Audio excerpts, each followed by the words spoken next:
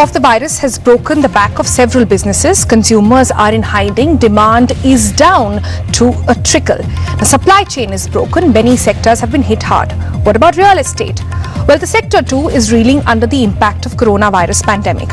A report from Prop Equity shows that the sale of property has not been this low since the economic slowdown due to the global financial crisis back in 2008. So, on FII today, we bring you the real estate COVID story, the potential short and long-term impact on real estate companies, and should you be buying or selling, or should you consider renting at this point? I'm Sonal Mehrotra Kapoor, and we'll be joined by industry experts to take you through all the questions that you've been sending us on various social media platforms as well. Now first, to understand what's happening in the property market right now, let's take a step back and look at how the sector has been behaving even before the COVID crisis hit the world. Now, we've pulled out a pretty precise graphic, courtesy Prop Equity at this point, which analyzes the data in the entire sector. Now, this graph on your screen takes you to the journey of property in residential sector in India. Remember the beginning of the show, I told you it was much lower than the financial crisis back in 2008. Now look at how the graph has been moving. After 2008, the financial crisis, we saw higher affordability, easier investment, helped real estate market actually do better. That's why after the crash in 2008 until 2015, we see a surge of investors in the real estate market. 2015, most developers unable to deliver on expectations, and we see a downfall going there. 2016, demonetization, dense real estate like never before. It hurts the sentiment, and we again see a dip over there. In March 2016, RERA happens. A new law in the real estate sector is floated that streamlines the dealing in the sector and brings in transparency. Then in 2017-18, GST implemented, results in a new launches, and again we see a little bit of a dip over there. 2020, we all now know, COVID-19 records the lowest sale in property, residential property, since 2008. So that's the story when you talk about sale and purchase. But what about rents? Now, the rental story in India has been more or less subdued because people are not keen on shifting houses for the fear of catching the virus. Also, lots of people who were renting in metros earlier for work have now moved back to their family homes to smaller cities. This is a work from home impact. Now, that said, several people have also renegotiated their landlords and have ended up staying if they got in a good deal. A different story, however, is playing out in Mumbai, for example, where rents of some of the high-end property, luxury properties have fallen up to 25%. And as that happens, is there scope for further reduction in prices and rentals? Well, that's something we'll be exploring on the program as well. Now, also another trend that has come up in the real estate story during the COVID crisis has been a lot of conversation in the sector revolving the future. Is the future digital? Is that manageable? Is that even practical? Sakshi explains. So what's the future of the real estate market at a time when we are in the midst of the world's largest remote working experiment due to the COVID-19 pandemic? Digitization has taken over, and experts believe will continue to now be the foundation for the real estate sector. While digital bookings for the real estate sector are already on the rise, virtual site visits, interactions with developers online will also see a huge uptick. Webinars and digital registration methods as well as payment methods are now likely to continue to thrive in the future as well.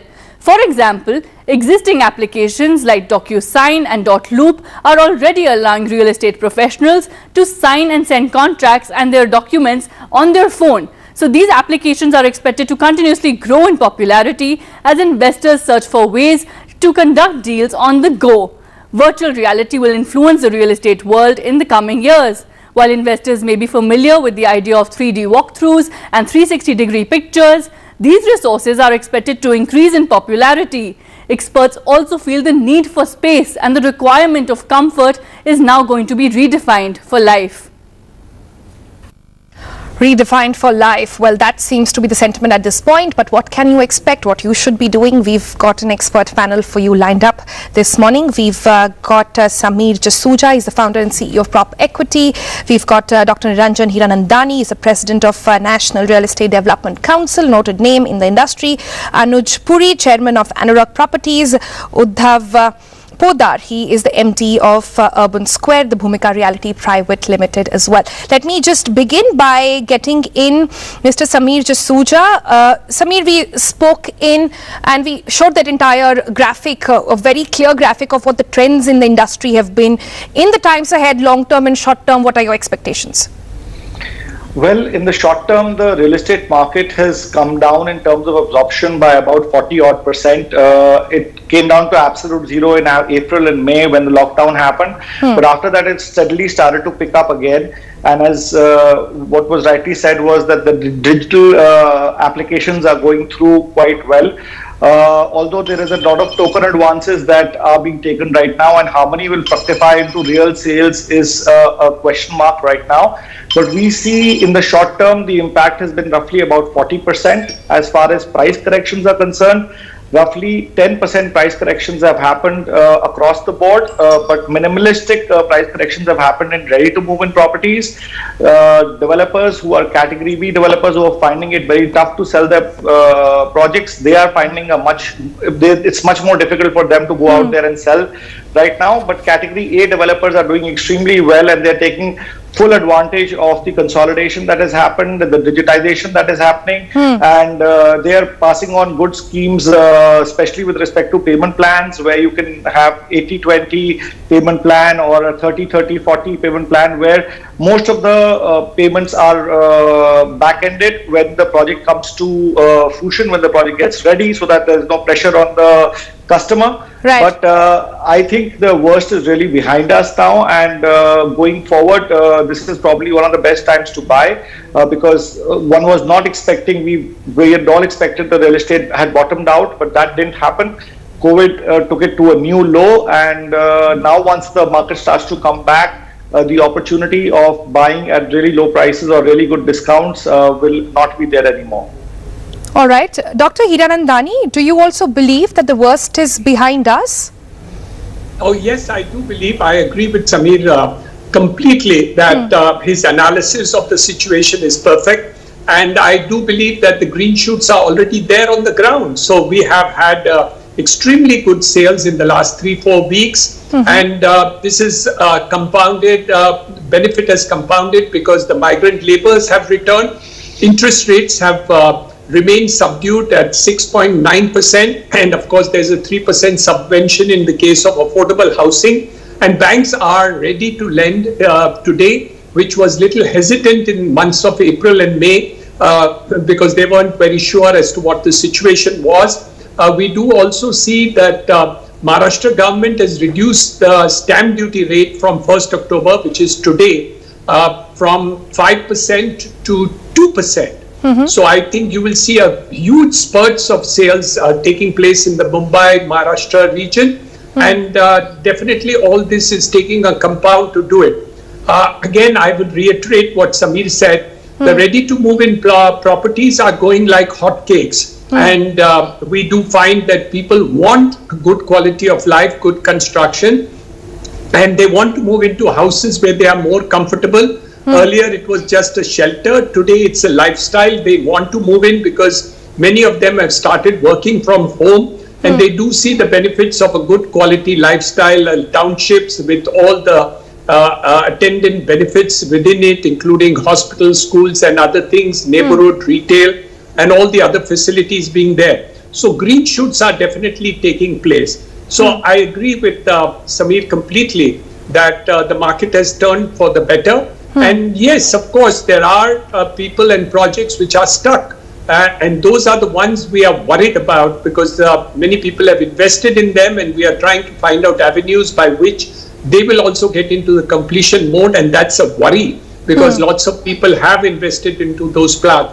But I am seeing the markets turning completely in the last 4 weeks. And there are green shoot signs that it will improve further as the season comes about. Your statement also showed very clearly that there were 4 or 5 reasons in the last 3 years why these setbacks took place in the real estate. And because of that, new starts did not take place. So we will see housing starts in 2021, which will take place. And this will also add a thing into it where people will start buying it. But I agree. But hold on to the 2021 estimations just yet, because I'm getting lots of questions online.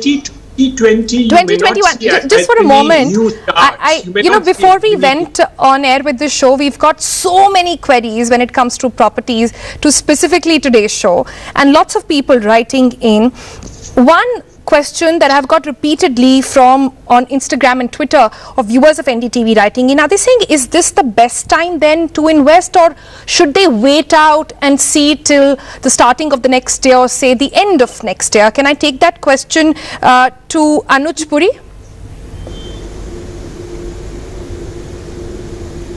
So I will really divide it into 3 parts. This question. The first is, are you an investor? Because you use the word invest, then perhaps it's not the best time. Are you an end user? I definitely think it is the best time. And, I heard Niranjan speak and Samir. And, clearly residential is becoming like a social security subject. And, frankly, we all have been surprised with the positive movement that has happened. And if you are an end user and you are really looking to move into a ready to move in, or any project which is between 6 to 9 months of completion, you'll have to be quick because the inventory is going out very fast. Yes, there will be something available to you beginning of next year, but that may not be the best inventory that is available. Clearly the home loan rates, the mortgage rates are at this 15-year low. But what we are finding very interesting is that prior to the pandemic, the age profile of the home buyer was in the age bracket of late 30s, early 40s on an average. It's dramatically come down to early 30s. So clearly there are a lot of these youngsters who were renting are now moving towards buying, whether their parents are forcing, whether their spouses are forcing, whether they have just realized that, it's better to have their own property. I'm told even in many cities like Pune and Bangalore, the society has differentiated between those who were renting versus those who were owners, and the ones who were the tenants in those societies. The rules have been much more stricter. And these people have got fed up and said, we want to actually go out and buy our own home. So if you are an end user, I would say is absolutely, Niranjan's concluding remarks was very true, that we are looking at a big festival uptick on especially ready to move in or 6 to 9 months of completion. All right. Interesting there. You talk about Pune. In fact, I have a question of a viewer coming in from Pune. Let's just listen into that. Hello, this is Nikhil. Do you see cities like Pune showing a good demand compared to metros? Do you want to take that? Yeah, absolutely. So, generally I tell you is that we are finding that many of the smaller cities have done exceptionally well in this pandemic. Because one, a lot of the employees have gone back home and they're very effectively and efficiently working from home. So, suddenly the demand, even when you look at the retail malls, the spending in those have been much more than what we have seen the recovery in the metropolitan cities. Second, Pune has been a very credible backup on the IT side. So we're seeing a lot of the companies having their next sector from Bangalore. But can I remind you, Pune has also been a hotspot. Exactly. Maharashtra has also seen the most amount of cases and has been on the top of the charts for COVID cases across the country. Absolutely correct. And Pune is certainly that third point. You're 110% right. It has impacted. That's because clearly it has been hit the worst, even harder than Mumbai, I would say. That's right. And we have seen is that is a cause of concern for those living in Pune and wanting to buy. But do you see long-term impacts of these numbers in markets, say in cities like Pune, etc.? I don't think. I think it is temporary at this moment in time. What we are finding is that the workforce has left Pune. They haven't come back to Pune. Whilst in Bangalore, Hyderabad, even in Mumbai, we've seen that the workforce have come back on the IT side. Pune, we are still seeing many people still continuing to work from home and haven't come back to the campuses. So I'm hoping that once the things start to calm down with this virus in Pune, they come back and the sales start. But you're right, at this moment in time, it has been adversely impacted. All right, let me also bring in Uddhav Poddar at this point. Uddhav, we have a question coming in from Vibhor in Delhi, NCR. Let's just play out that question, and if you could take that, please. Hi, my name is Vibhor. I'm an entrepreneur based out of Delhi, NCR. So my question is, with most of the businesses hitting pause on their office requirements, commercial real estate has taken a hit. So is it a right time to buy into commercial real estate? Or this work from home culture could actually extend this down period for this segment? Thank you. Work from home culture extended is quite a hot topic these days, but we'll not get there. What is the industry trend saying at the moment? I think, Sonal, of course, work from home is here for some time to stay. And I see some companies have also announced plans for work from home for a longer tenure. Regarding commercial real estate, if the building is A grade and location is A grade, I don't think there's a long-term negative impact on that building. So if you're getting a good building at a good rate in a good location, please go ahead and invest. That's my view on commercial real estate all across India. I would not say limited to Delhi, but all across. I also would like to talk about smaller towns. That's where we generally work in. We are mostly operating in small towns of India, and we see 3-4 trends. We see a lot of reverse migration from larger towns into small towns, and that's why there's a demand uptick in these small towns. Also, we see some demand from NRIs who want to create some sort of safe haven for themselves back home, and we see a demand for a slightly larger house. People probably are working from home, so they want an extra room or a half room which they can convert to their study and work from home. And I also, to add to what Mr. Hiranandani said, the September sales have been fantastic. There was a lot of inquiry for the last 3-4 months, but the conversions weren't happening. But September, despite there being a Shraddh, 20 days of the month went into Shraddh, and which is inauspicious as per the Hindu calendar, we still saw very, very good sales in September month, and we're expecting October, November to be bumper months. This is what I can say. Bumper months, okay, that's interesting. Dr. Hiranandani, do you agree with the commercial property rates going up? Well, we've seen top companies across the world, even in India, for example, extending work from home till late 2021. And in fact, several companies, including Google, etc., have talked about a permanent shift. It also saves them a lot of money. I'm good to hear that, because it will improve the sales of residential apartments. So I'm quite happy having larger flats sold, extra rooms to be given to people upgrading their homes. So from that perspective, it's wonderful for real estate. But having said that, let me focus on commercial. My view, personal view is, yes, for the next 3 to 4 months, commercial is going to remain subdued, and new commercial starts will not take place. And this is exactly what happened in 2008 and 2009. So what happened was commercial real estate was not started because of the Lehman crisis, the world financial crisis. And in the next 2 years, the supply of commercial got limited. This is exactly what is happening now. And people are hesitant to start new commercial premises. So 1 year from today, 2 years from today, as GDP goes back from a negative of 5% to a positive of 5%, the requirement of commercial will go up again. And because lots of people have not started commercial and they will be less ready to move in properties, commercial will boom again. So I, for one, are continuing to construct commercial real estate, because I do believe 1 year from today, the market economy should come back. I do believe in the Indian economy. And I do think it will come back, but it won't come back in the year 2020, because that's what you're focusing on. But 2021 end, or maybe early 2022, you will get a boom in commercial also as the economy gets back into it. The Prime Minister focuses on his $5 trillion economy, and investments go up and shoot into the marketplace. But you're right. On one point, there is a question mark. To what extent are the companies going to allow work from home, and what is it going to be there? So there may be a shift from, let's say, 20-25% of the people working who are today working in the offices to permanently work from home, which is not bad for real estate, because ultimately the residential will grow proportionately. But we have a contrarian view from Wipro. Wipro has given an analysis which has now been published, and I just read it a few days ago, that the efficiency of the work done by people staying at home is less than 50% of what they were doing in the offices. And if that is a correct interpretation of that, then the work from home is going to be very, very limited to those people where efficiencies can be monitored. Well, there are also reports which talk about the mental health impact of work from home, and we've done an entire episode on that as well. So like I said, the jury is out. It is perhaps too early to conclude on where we are going in the work from home journey. It will all really depend on how long the virus actually stays and how soon we can have the vaccine.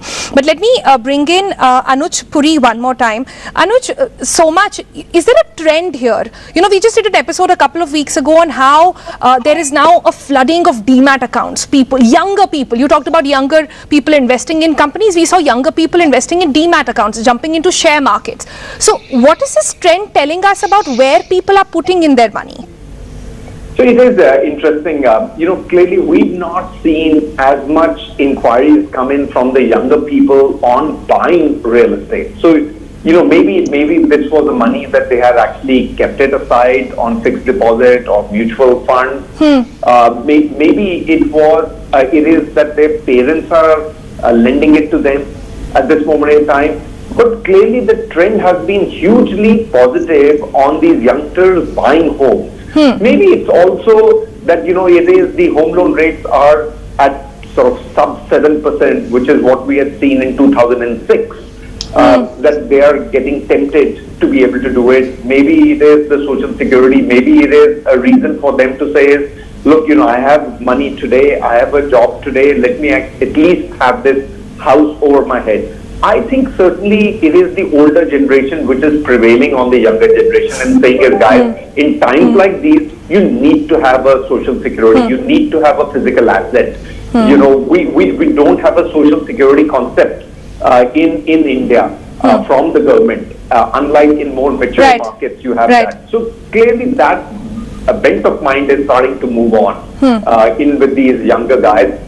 Again, I'm telling you, Sonal, I'm very surprised with this trend. If you had asked me this question in April, I would have said no. The real estate, certainly the residential sector is gone for at least a year and a half. Well, I actually agree with you, because I've had a few phone calls coming in from parents as well, and we've been going around taking virtual tours of properties as well. So this is actually quite an issue and quite the topic at the moment. But I have to leave it there, gentlemen. Thank you so much. This was really enriching, and I hope we've been able to answer some of the questions of our viewers as well.